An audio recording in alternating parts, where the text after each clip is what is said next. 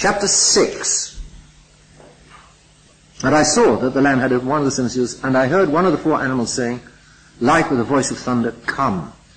Come towards the mysteries, instead of fleeing from them like most men. And you will see. Come towards the mysteries. The vision is being given to John, and he's being invited to pay attention and to heed what he will see. And I saw, and behold, a white horse, and he that sat upon it had a bow, and there was given to him a crown, and he went out conquering in order to conquer. That's strange. Well, let's have a look. The white horse. Irenaeus says it's Christ. The white horse is Christ. But others say it's the first preachers of the gospel. And Christ will be the horseman a little further down. So it's better to say the first preachers of the gospel. The apostles, if you like. The white horse is more or less the apostles, who flung themselves like noble war horses into the battles of God. The apostles, seen like a noble horse, flinging himself into the battles of God. The horse is a noble animal. Apparently it liked war. It wasn't too difficult to get a horse to go and gallop into war. White, the purity of early Christian morals. A white horse because of the purity of early Christian morals. If Christ is not the horse, then Christ guiding the apostles is the horseman.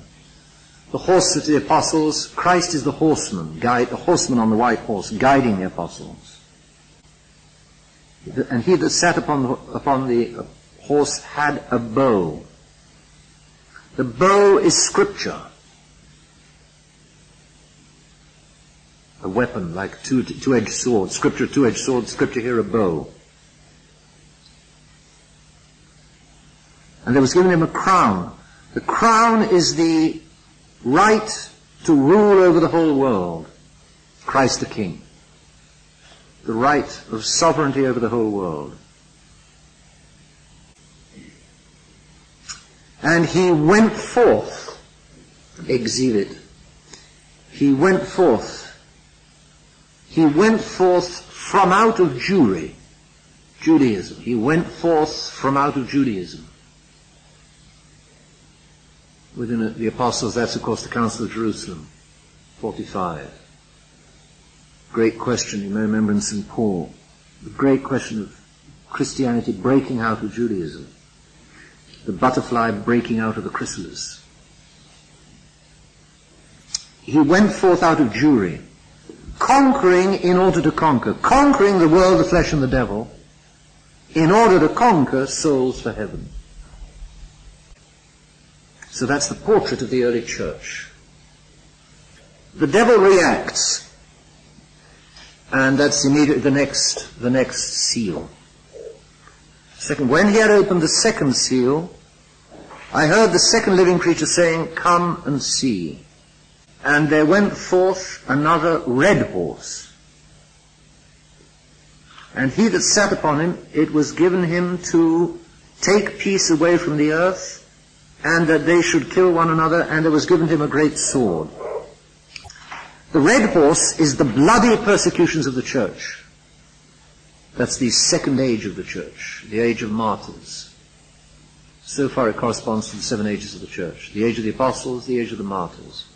The bloody persecutions, starting from Nero and finishing with Domitian. The 10 persecutions. The horseman here is the devil. The horseman on the red horse is the devil.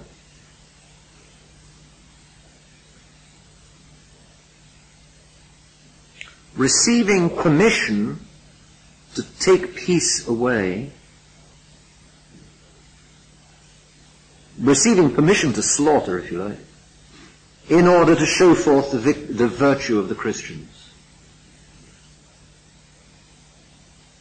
Those obviously those martyrs are a glory of the church. And they were the conquering of the Roman Empire, the moral and spiritual conquering of the great Roman Empire. And it was done without swords. All right, so the horseman here is, the horseman on the second horse, the red horse is the devil. Red, the color of blood, obviously. The bloody persecutions. The mutual killing, in order that they kill one another. And that we're going to see today. We're going to see more of it than there already is today. Matthew 10:21. The brother also shall deliver up the brother to death, and the father the son, and the children shall rise up against their parents and shall put them to death. And you shall be hated by all men for my name's sake, but he that shall persevere unto the end, he shall be saved. Matthew 10:21, the mutual killing. The big sword, and there was given him a great sword. The great sword was the secular power of the Roman Empire. In fact, obviously, the whole might of the Roman Empire was turned upon the Christians, starting with Nero. And they were just, humanly speaking, they were just crushed and smashed and crushed and smashed. But the blood of the martyrs was the seed of the church. Who said? Anybody know? Tertullian, surely, yes, that's right. Tertullian, yeah. Tertullian. Brilliant mind, and then went AWOL, died a heretic. In what heresy? Montanism. So, the big sword on the red horse is the secular power of the Roman Empire, being used to slash the Christians to pieces. However, the blood of the martyrs was merely the seed of the church. That was the effect of all of those persecutions of blood. And so, for the third horseman, the devil changed tactics. We come into the third persecution. The third horse was colored yellow. When he had opened the third seal, I heard a third animal saying, "Come and see." And behold, a black horse. I'm sorry, I thought it said it was yellow. No, it's black. I beg your pardon. Black. And he that sat upon him, that's the fourth horse which is telling us. He that sat upon him had this is the fourth horse. He that sat upon him had a pair of scales in his hand. And I heard as it were a voice in the midst of the four living creatures saying, 2 pounds of wheat for a penny, and thrice 2 pounds of barley for a penny, and see thou hurt not the wine and the oil. What on earth does that mean? Well might you ask. The black horse is heresy. Remember, the third age is the age of the doctors, because after the end of the bloody persecutions in about 315, then you have 315 to 500, the third age of the church, which is an age of the doctors, because that was also the age of all the heresies. The devil changed tactics from persecution by blood to persecution by heresy. So you had so many of the church's great doctors come from that time. Therefore the black horse is heresy, blocking out all light and grace. Black. Blocking out all light and grace. And he that sat upon him had a pair of scales in his hand. This is the heretic. The scales represent the heretic, weighing and judging all things on his own. Weighing and judging all things for himself, deciding for himself what he will and won't believe. The horseman is perhaps the heretic. In any case, he is weighing things on his own with a pair of scales. Instead of following tradition and the fathers, instead of docilely following tradition, he's got to work it all out for himself. Verse 6. And I heard as it were a voice in the midst of the four living creatures saying, 2 pounds of wheat for a penny, thrice 2 pounds of barley for a penny, and see thou hurt not the wine and the oil.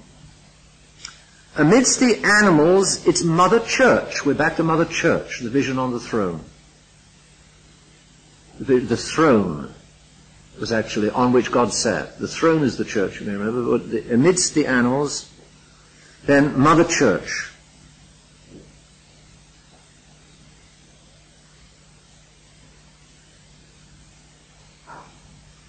Amidst the animals, amidst the Gospels. Leaning on the Gospels. Mother Church amidst the Gospels, amidst the four animals.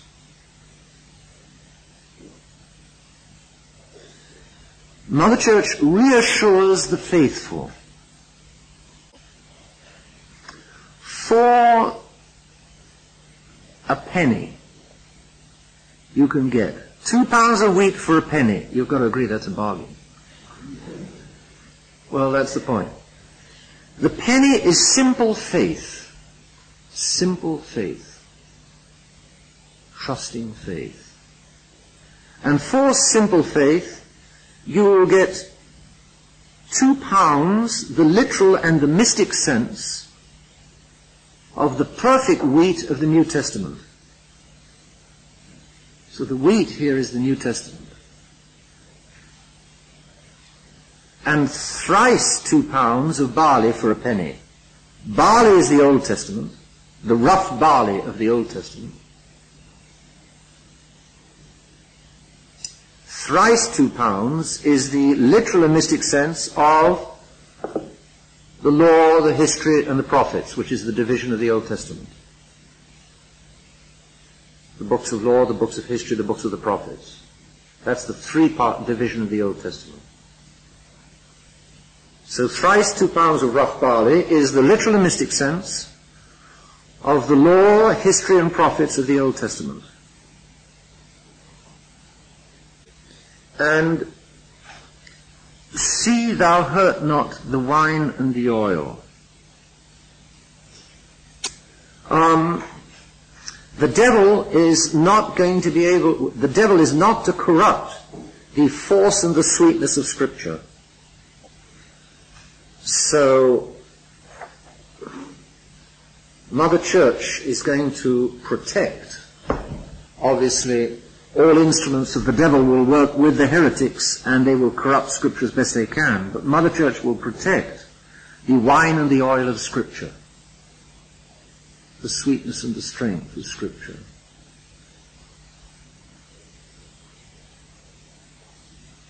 Mother Church will protect the true meaning of Scripture, which the heretics will do everything to falsify. So provided the people keep their simple faith, they will always be able to draw upon Scripture for the true Word of God and the true mind of the Church, and this will protect them against the heretics.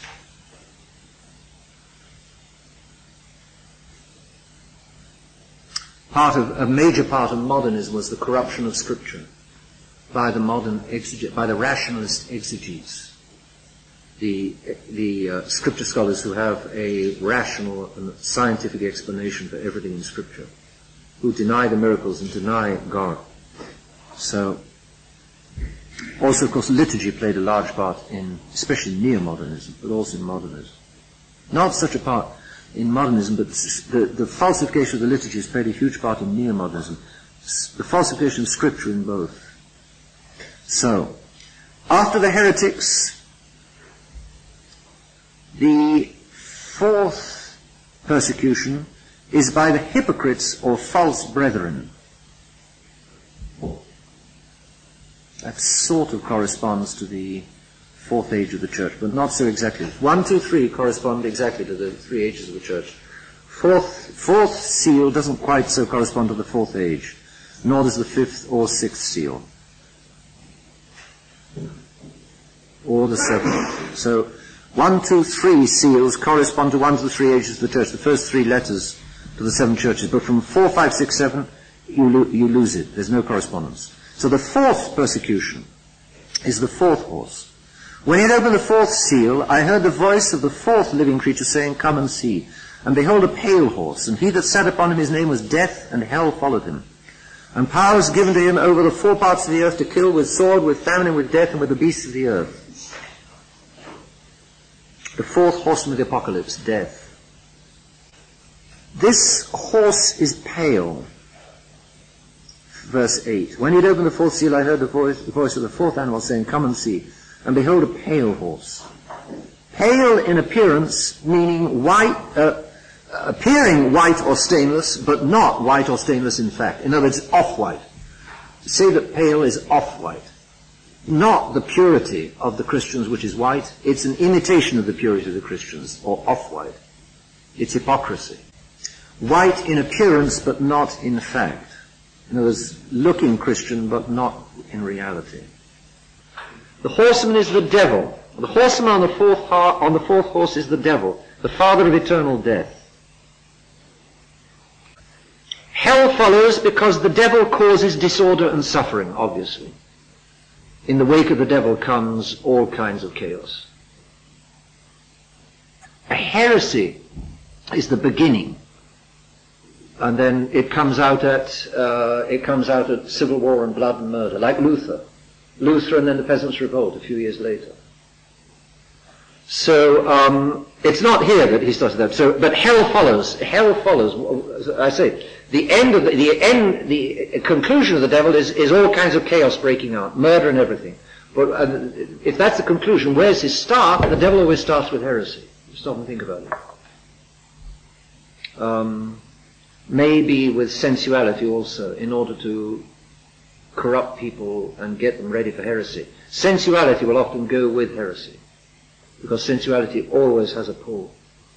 But just like with Adam, it's always true. It's always true.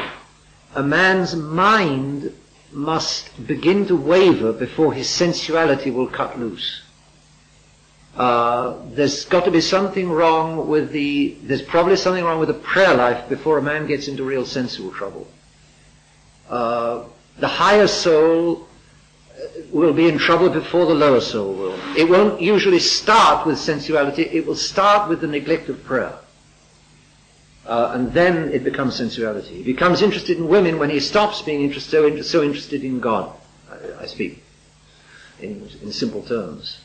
But if a man sustains and maintains his interest in the Lord God and keeps oriented and directed towards the Lord God, the women and the sensuality and those temptations are not going to nearly so easily catch him.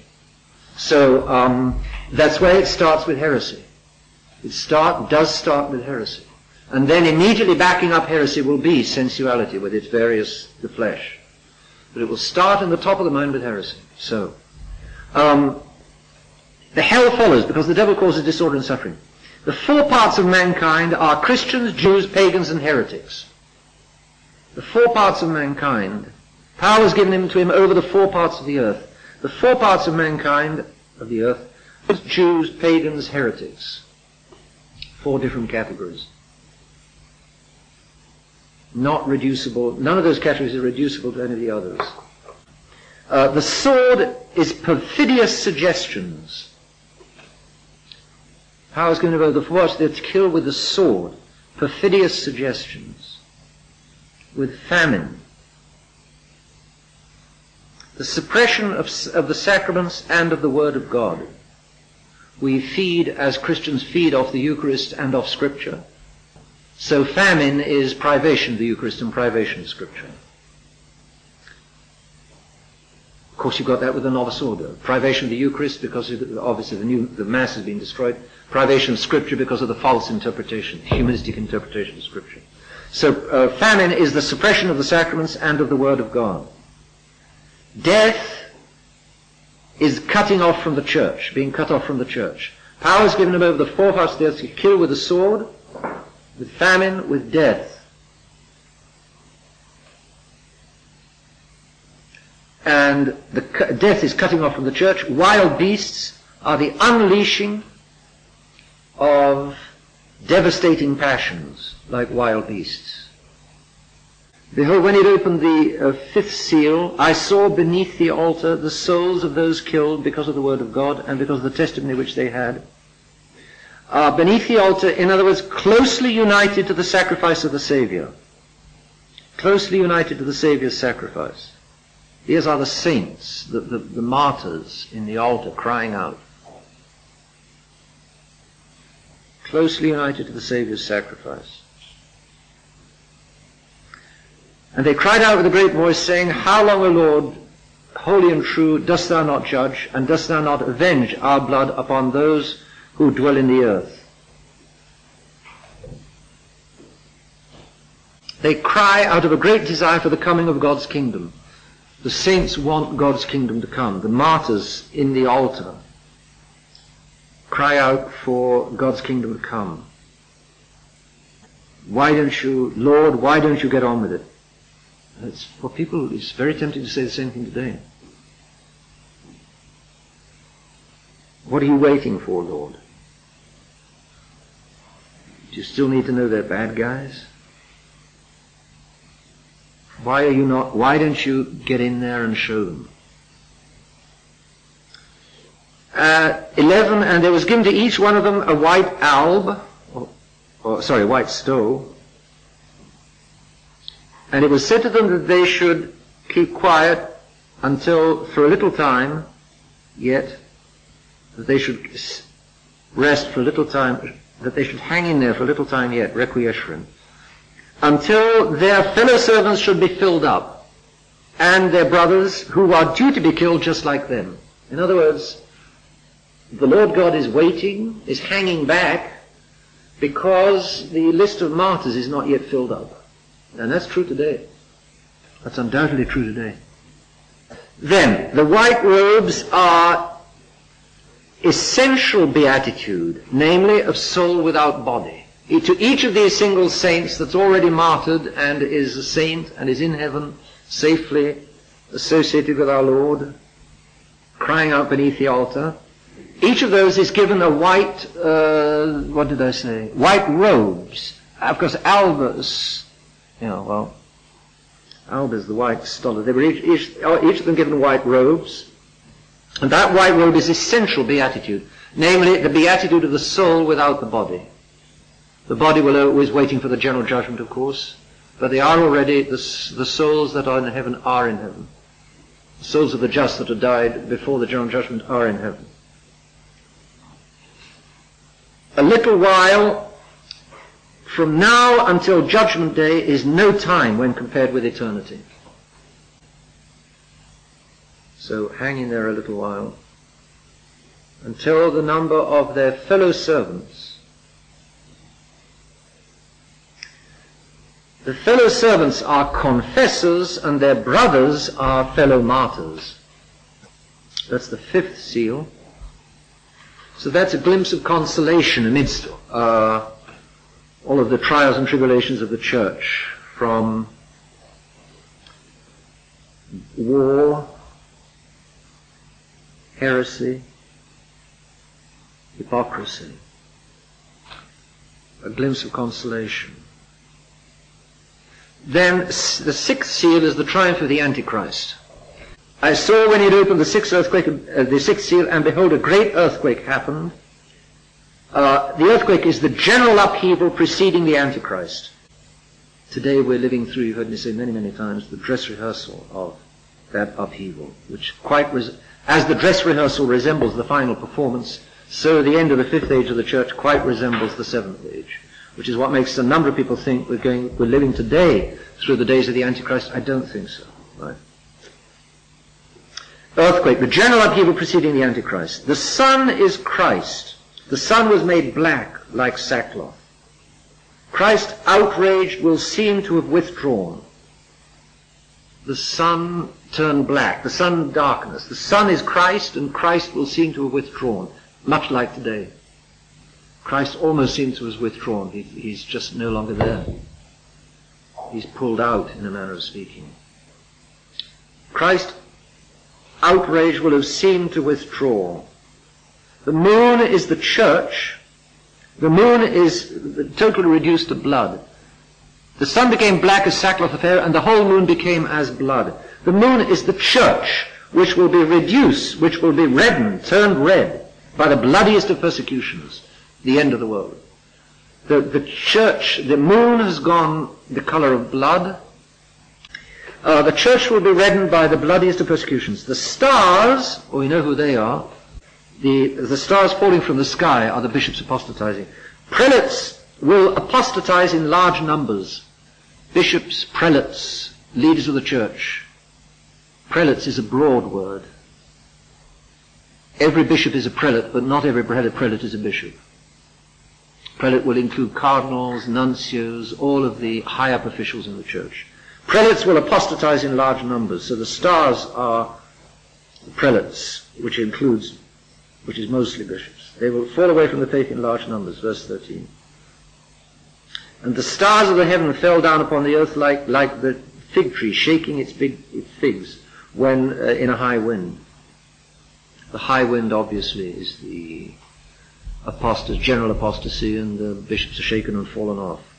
And 14, the heaven departed as a book folded up, and every mountain and the islands were moved out of their places. The heavens, heaven is Scripture. Scripture will become like a closed book, like a papyrus just being rolled up. The whole of the heavens were rolled up. Like today we would roll up the carpet in the sanctuary. It's just rolled up. Heaven is rolled up like a book. Also, Scripture will become like a closed book, and the church's liturgy will be silenced. So the church's liturgy is also heaven. Heaven is being folded up. Well, you can see that's happened obviously to a huge extent for the last 20, 30 years, the liturgy being folded up and Scripture being folded up. Nobody can make any sense of Scripture any longer because they've got all these crazy modern ideas. The liturgy, don't speak of it. And that both of them are heaven, each in its way, where God is king. And the kings of the earth and princes and tribunes. Tribunes is a Roman, verse 15. And they were sort of officers of the people. To defend the people. This was the if you like, this was sort of the bureaucracy, and then they were the officers of the people. Kind of, I'm not an expert, but sort of to defend the people against the bureaucracy. That's why he says, princes, kings, princes, and tribunes. The tribunes are not sort of in the hierarchy, they're not in the monarchy, they're more officers of the people. All right. They were all of them, and the rich and the strong and every servant and freeman, they hid themselves in caves and in the rocks of the mountains, and they said to the mountains of the rocks, fall upon us and hide us from the face of he who sits upon the throne and from the wrath of the Lamb, because the great day of anger has come, and who shall be able to stand? Verse 16, obviously Luke 23 verse 30, the way of the cross. The day will come when you weep for yourselves, daughters of Jerusalem. The day is going to come when you will say, the mountains come and fall upon us. Luke 23 verse 30. Job 26 verse 12. Hell is naked before him, there is no covering for destruction. He stretched out the north over the empty space, and hangeth the earth upon nothing. He bindeth up the waters in his clouds, so that they break not out and fall not down together. He withholdeth the face of his throne, and spreadeth his cloud over it. He hath set bounds upon the waters, till light and darkness come to an end. The pillars of heaven tremble and dread at his beck. By his power the seas are suddenly gathered together, and his wisdom has struck the proud one. His spirit hath adorned the heavens, and his obstetric hand brought forth the winding serpent. So this is Job speaking about the Lord God. And they will say, fall upon us. And verse 17, the great day of wrath. Dies irae, dies ille. Joel 2 verse 11.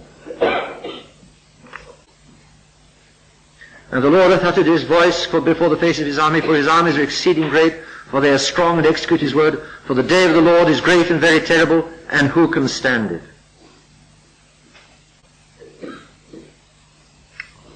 The prophet foretells the terrible day of the Lord. Blow ye the trumpet in Sion, sound an alarm in my holy mountain. Let all the inhabitants of the land tremble, because the day of the Lord cometh, because it is nigh at hand. A day of darkness and of gloominess, a day of clouds and whirlwinds, A numerous and strong people as the morning spread upon the mountains. The like to it hath not been seen from the beginning, nor shall it be even to the years of generation and generation. Before the face thereof a devouring fire, and behind it a burning flame. The land is like a garden of pleasure before it, and behind it a desolate wilderness, neither is there anyone that can escape it. The appearance of them is as the appearance of horses, and they shall run like horsemen. They shall leap like the noise of chariots upon the tops of mountains, like the noise of a flame of fire devouring the stubble, as a strong people prepared to battle.